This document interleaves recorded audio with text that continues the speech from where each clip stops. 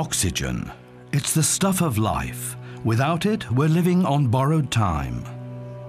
Each year, worldwide, 15 million people suffer a debilitating condition when the brain is starved of oxygen.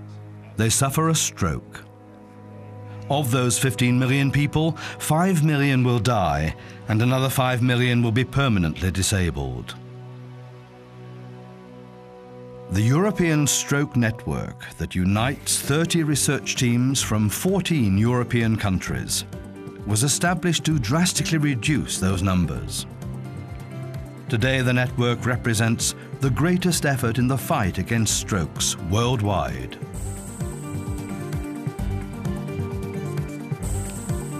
Researchers like Professor Ulrich Diernagel have come to understand that time is the most important issue when a stroke strikes. Time is running. That means that all kinds of things happen that kill cells, that destroy cells. And the faster you do something against it, the better. Typically, a stroke occurs when a blood vessel supplying the brain becomes blocked. It's a medical condition known as thrombosis. Starve the brain of oxygen, and very quickly parts of the body which it controls will feel the effects. Common symptoms include difficulty in moving limbs, slurred speech, and problems with seeing. Understanding how severe the stroke is requires examining the brain as soon as possible. Imaging of the brain in stroke patients is extremely important because it tells us whether it is a stroke, it tells us where the stroke is. It can also tell us whether the vessel is still occluded and whether we can open the vessel. Doctors do this by using magnetic resonance imaging. The technique allows them to see the soft tissue of the brain in detail. We can look at the biochemistry of the brain, for example. We can try to understand what the mechanisms are that kill brain cells or that save brain cells. It's a powerful technique for analysing patients who can reach hospital quickly. But if you can't, you're in trouble. So doctors are turning to a new innovation, tele-medicine. Audio-visual equipment installed in a tele-medicine ambulance allows a stroke specialist in a hospital to communicate with ambulance personnel and examine the patient en route. Telemedicine in some parts of Europe is already being used, in particular in areas where there are no hospitals nearby. As always, time is brain, so everything that you can get earlier in stroke is the better. So if we are able via telemedicine to get therapy into the ambulance, this would be a breakthrough. Professor Tadeusz Wieloch and his team in Sweden are also part of the European Research Network project and are interested in treating stroke victims before they reach hospital. They're focusing on a critical factor. After a stroke, it's important to keep a cool head, literally. It was shown 20 years ago that a modest cooling of the brain provides a robust neuroprotection or brain protection against damage due to either cardiac arrest events, cardiac arrest patients, or in stroke patients. Tadeusz has helped develop a device for cooling the brain. It's called the Quick Cool Nasal System. The most important part is this balloon, which is filled with cold solution, and this balloon is inserted into the nasal cavity on each side, in each nostril, like that. And you can appreciate here the nasal cavity where, when the balloon is filled with cold water, it will cool both the brain as well as the rest of the body. However, for the vast majority of stroke victims, it may be hours or days before they reach a doctor. The question is, can we do anything beneficial for those patients? We know that the brain is constantly reforming itself, and even a stroke patient that is untreated recover spontaneously, but the recovery is slow and incomplete. However, Tadeusz and his colleagues have revealed something intriguing which can help speed up brain repair. The findings were borne out by studies with rats. Rats which had a stroke and then were placed in a stimulating or enriched environment, one which challenged them to think, recovered more quickly than rats that didn't have to use their brains. And it turns out that what's good for rats is good for us too.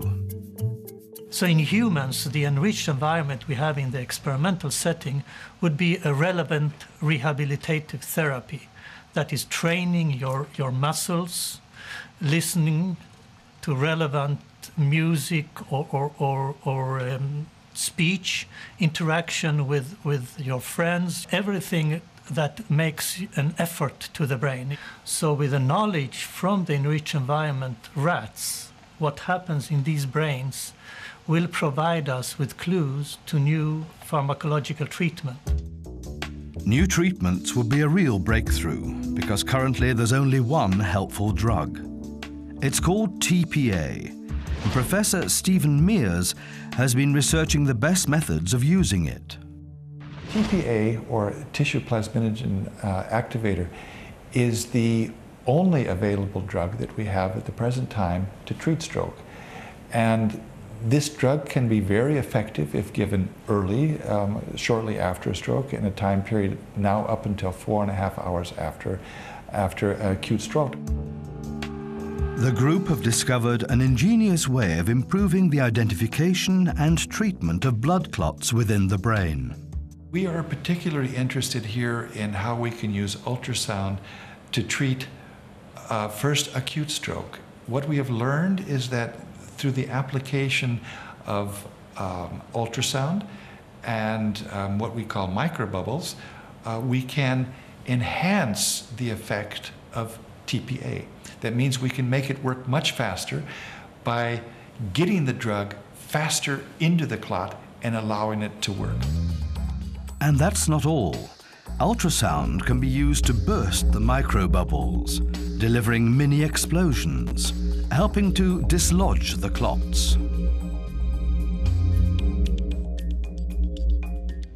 Even more exciting, however, is our new finding that just the combination of ultrasound and microbubbles alone are capable of dissolving clots without TPA. And that's useful, because although TPA is an effective drug, it can have some toxic effects and can't be given to patients with internal bleeding. It's hoped that the ultrasound technology can be incorporated into a compact unit, small enough to be carried by a doctor or in an ambulance. So that we would actually have the opportunity of treating patients on the way to the hospital with this new therapy, increasing the chances for patients to get better and to reduce disability. But the future holds even more promise for the sufferers of stroke. One of the most ambitious projects of this research network involves the work of Professor Olle Lindvall.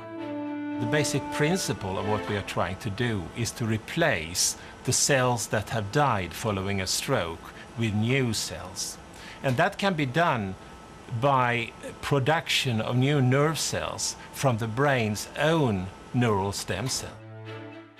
The astonishing technique aims to grow the stem cells in cultures in the lab and then place them inside the brain of a stroke victim.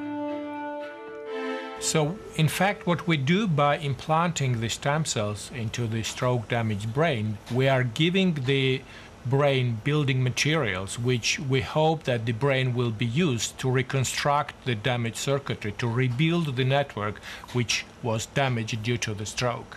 And ultimately this will lead to the recovery of the function which was impaired because of the stroke. Such a revolutionary theory initially met with a degree of skepticism, but there's been astounding progress in this area. Well, 30 years ago, when I started trying to repair the brain, this was science fiction. No one could believe that it would be possible to replace cells in the brain.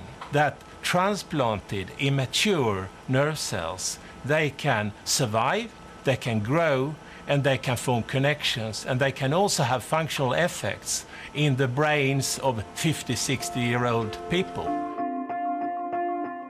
It's incredible to think that soon, through the work of the European Stroke Network, it might be possible to provide the most complex object known to man with a self-repair kit, which will be great news for those who suffer strokes.